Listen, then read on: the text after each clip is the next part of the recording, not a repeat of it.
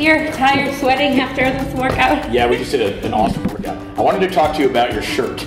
That is awesome. Read what it says. Comparison is the thief of joy. Comparison is the thief of joy. That is so cool. I saw your shirt when you were working out, and I wanted to do a quick little video because I love the message of that shirt.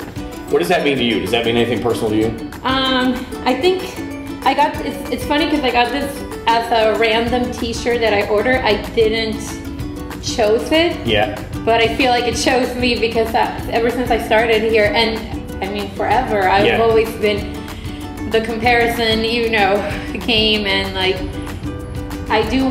I think I'm doing better, and then as soon as I see how other people are doing, I kind of go like, well, kind of knocks you down a little bit. Yeah. Yeah. So this is a work in progress, so it's a reminder. Awesome. That's good. So if it's on your shirt, you remember to see it. Yeah. So I try to read it to myself, and I think it's also important to remember too that you're that person to some people.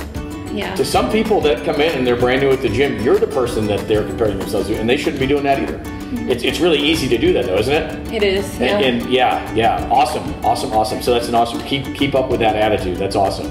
Yeah. Thank you. And Merry Christmas. Thank you. Merry Christmas to you and to everybody.